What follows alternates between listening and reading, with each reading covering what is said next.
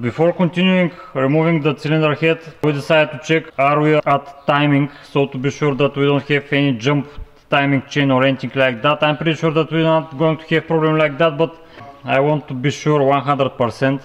So this is the timing tools which we're going to use. This is the crankshaft pin which is working the flywheel. This is for the camshafts, and this here is for the valves itself. So we're going to install all of them to see are we at time. So I want to show you, we're going to start with the working plate for the camshafts, and this is how it came in the tool bag. I'm going to show you that you are not going to be able to install it back here because you are not going to have enough space. My colleague now is going to show you. It's impossible to install it while it's assembled like that. If you want to install it, we're going to show you how.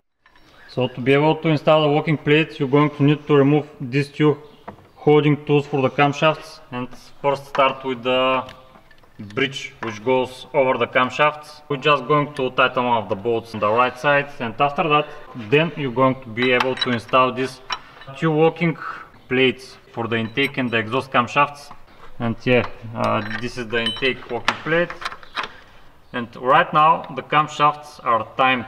This is the working plate for the valves, and as we can see we have two pins for the exhaust and the intake camshaft, and we can clearly see we have the same spots on the valve plates which should align with these two pins. And let me try to yes.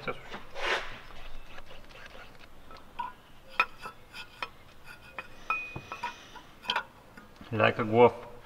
So right now the valves, the both valves and the camshafts are locked in place. The only thing that it leaves is to put the working pin for the crankshaft, which is working the flywheel itself. The hole which you need to install this pin, I'm going to try to show it with camera. Okay, I'm going to put an arrow to show you where it is exactly is. As we can see, it's below the starter motor, and this is where we're going to install the working pin. So it's possible when you work the camshaft to not be exactly at point, because we have small movement of the crankshaft, few degrees up and down. But if you put the working plates for the camshaft, you are going to be pretty much really close to the hole of the flywheel. So right now the crankshaft and the camshafts are locked in place, and we are 100% sure that this engine is at time, so we don't have any jump timing chain or anything like that.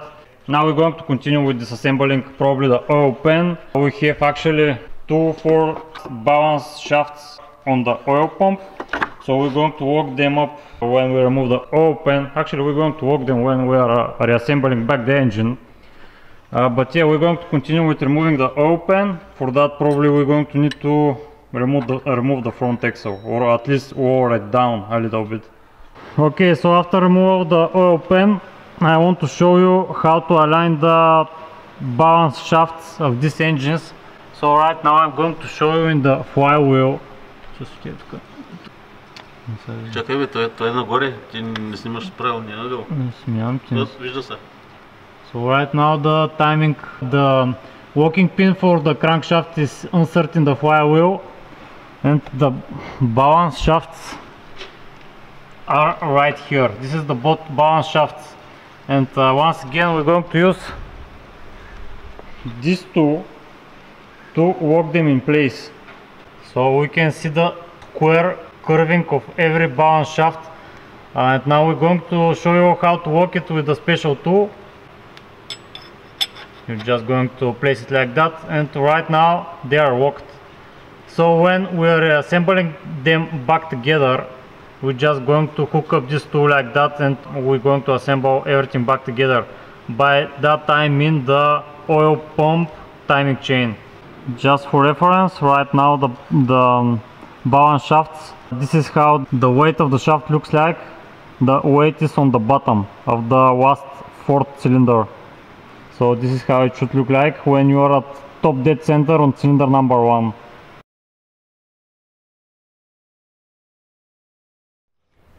Okay, so everything is disassembled, the camshaft, the valve gears, everything is removed.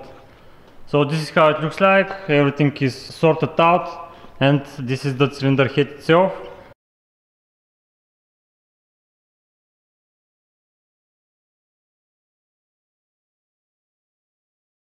Okay, so before installing the camshafts, you're going to need to plug in the crankshaft timing tool, which is already plugged in. It's pretty easy to find the right spot, because right now we don't have injector and the spark plug, and we can clearly see the piston directly from the two holes that we are at top dead center on cylinder number 1. So right now, as I said, the timing tools is installed in the hole of the flywheel. The next step is going to be I'm going to install the camshafts right now. I'm going to lock them in place with the timing tool once again, and after that I'm going to lift up the car and lock the balance shafts. The balance shafts are locked with the special tool, like we can see. So the balance shafts are timed to the crankshaft. Okay, so the camshafts are timed. I just want to show you the orientation of the camshafts, because some of you can have little trouble if they did not make any markings. It's easy to orientate, by that I mean on cylinder number 1, the lobes of the camshaft should point to each other on cylinder number 1. As we can see on the exhaust camshaft, the lobes is pointing to the intake camshafts, like that. It's going to be a little hard to set on camera. And it's really hard to get wrong the camshafts, because on the exhaust camshaft you're going to have one additional lobe for the high fuel pressure pump, like that, and you're not going to have it on the intake camshaft. So pretty straightforward, the exhaust camshaft has one additional lobe. This is the orientation. I just put the timing chain. Just want to show you these two pins which are holding the plastic guides for the timing chain. The smaller bolt goes in this hole, the bigger bolt goes here. So yeah, now I'm going to tighten all the bolts for the timing chain guide. After that we're going to install the two valve gears. It doesn't matter how you're going to install it, you just need to push it in place. And yeah, as I told you, I'm going to install brand new bolts for the valve gears. The torque for these bolts were 20 Newton meters plus 180 degrees.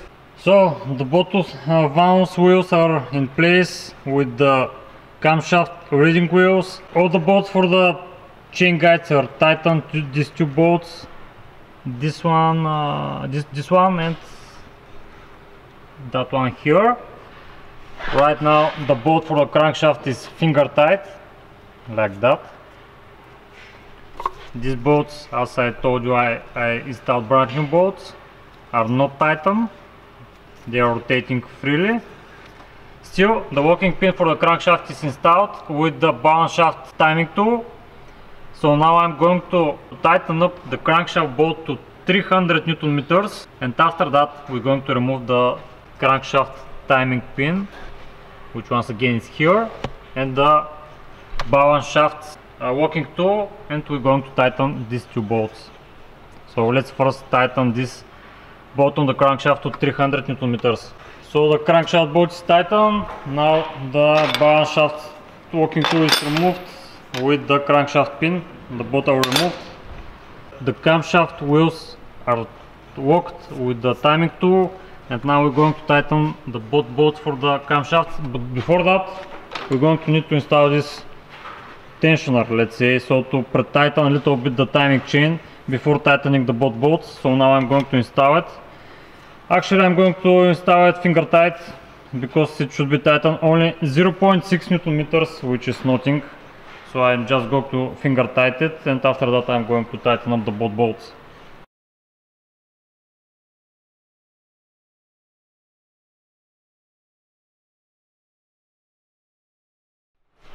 So the both bolts are tightened, the both camshaft bolts.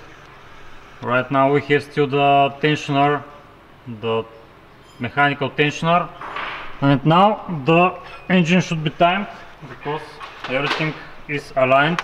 The crankshaft pin the camshafts, the balance shafts, everything is timed. Now I'm going to rotate the engine 2 times and I'm going to recheck everything. Is everything going to fit once again, so to be sure that everything is timed.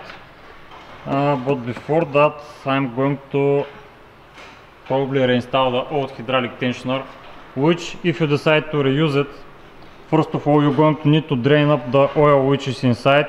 So for that I'm going to squeeze the tensioner 2 times on a vise, so to don't have any oil inside.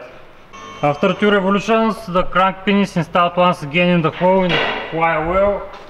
And let's take the camshaft reluctor wheels, or how to call it, the reading wheels for the camshaft sensors.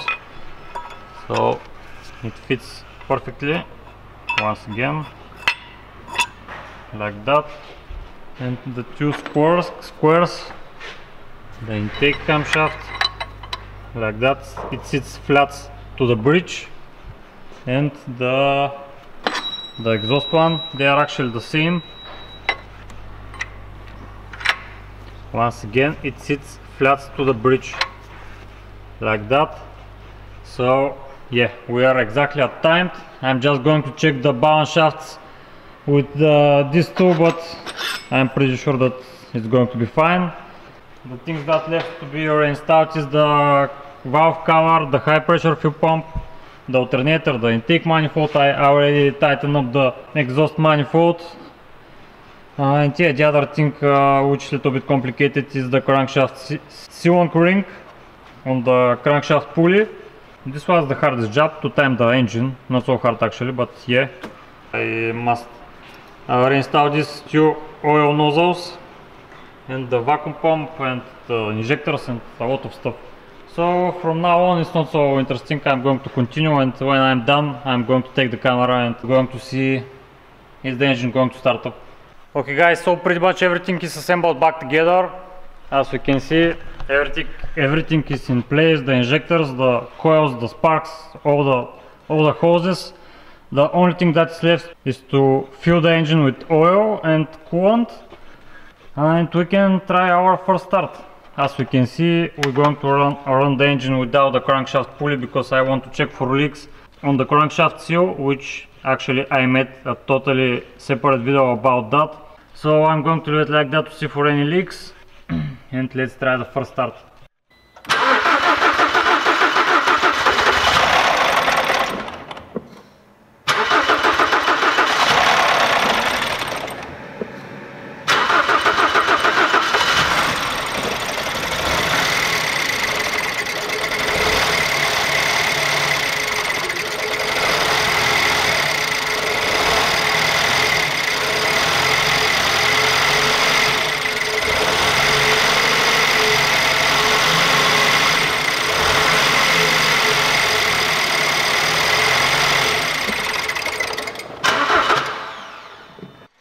Okay guys, as we saw on the first start, we had some really bad misfires.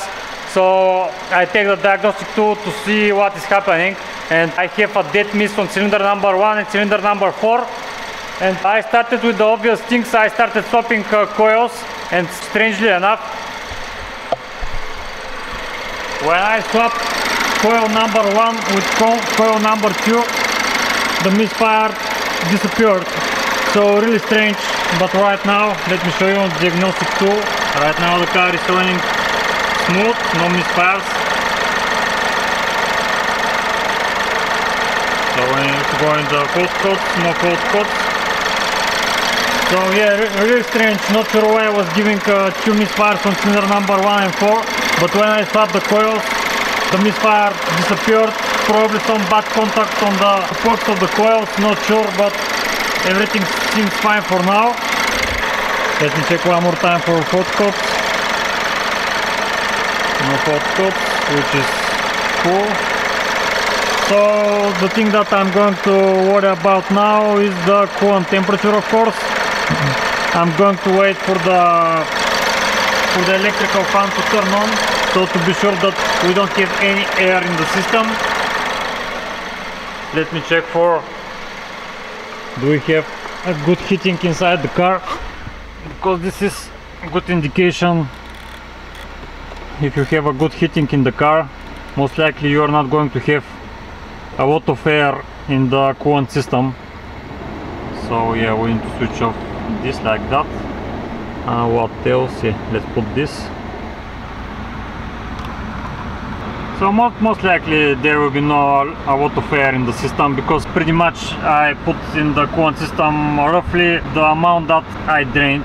So yeah, if it needs probably half a liter maximum, but yeah, pretty hot. So okay guys, I'm going to wait for the car to heat up. I'm going to take it out actually, because here is getting really smelly in the shop. So okay guys, the car was running for about, I don't know how much, probably 20 minutes, and for now everything seems fine, and it is running smooth actually, without any misfires or anything like that. So I think the car is ready to be shipped to the owner, and actually he's right here. Okay, so the owner is here, and I'm pretty much ready to give his car to him. As we saw, we changed the valve seals, we changed the cylinder head gasket with that valve job, we changed the water pump, we changed a lot of parts, and the repair was kind of expensive. This is what it is. It needs probably pistons and piston rings to make a full overhaul, but the owner is going to decide that. So for now we're going to leave this to his choice. For now the car is running, it's not smoking, everything seems fine. We don't have any problem with the oil separation system. This is how I can do for now. And what do you think? I'm selling this